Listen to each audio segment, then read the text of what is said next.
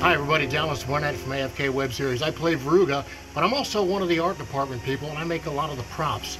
We're gearing up to get Season 3 underway, so in the run-up to that, we got to build a lot of stuff.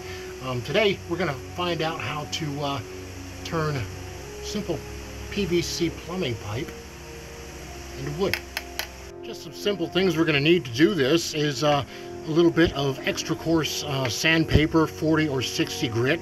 Of course, your PVC pipe, be a little demo on these pieces, and some oil paint. I prefer using the burnt sienna and the raw sienna colors because they give a really nice wood grain finish look. So the first thing we're going to want to do is take all the ink and markings off of the PVC. It will also knock off a lot of the gloss finish to it and give it a real nice rough scratched up look, just like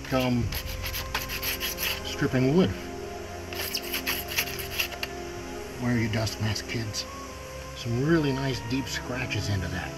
A little bit of thinner, general purpose thinner, and a paper towel will take care of any skin oils you may have on the piece, and also remove the rest of the ink and any printing and labels on the piece you're ready to finish. Once that piece is dry, a little bit of your darker color, your burnt sienna, on the same rag you just used to wipe this down. Get a little bit of thinner on it, thin it out just a little bit.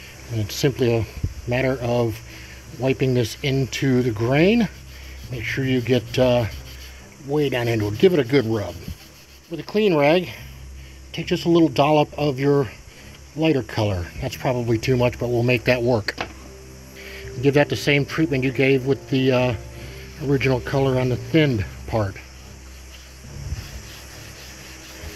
Follow up on your previous passes. Go back and pick up paint as you need to cover the other pieces, and just give it a good scrub into the scratches.